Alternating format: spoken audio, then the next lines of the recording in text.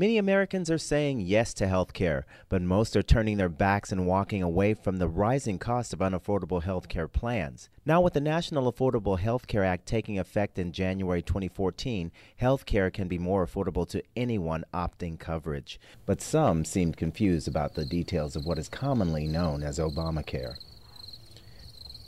I heard that if you don't have any insurance coverage, you will be cited.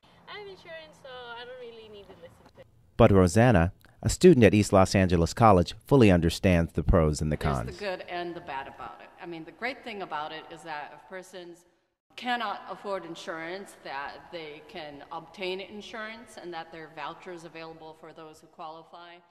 I am a disabled student, and so I have pre-existing medical conditions.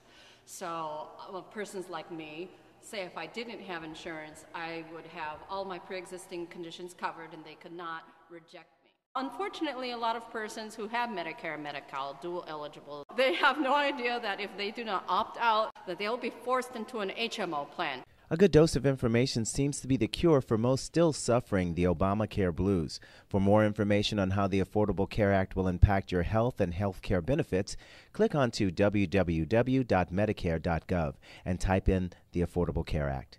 Anthony Cherry for KELA News.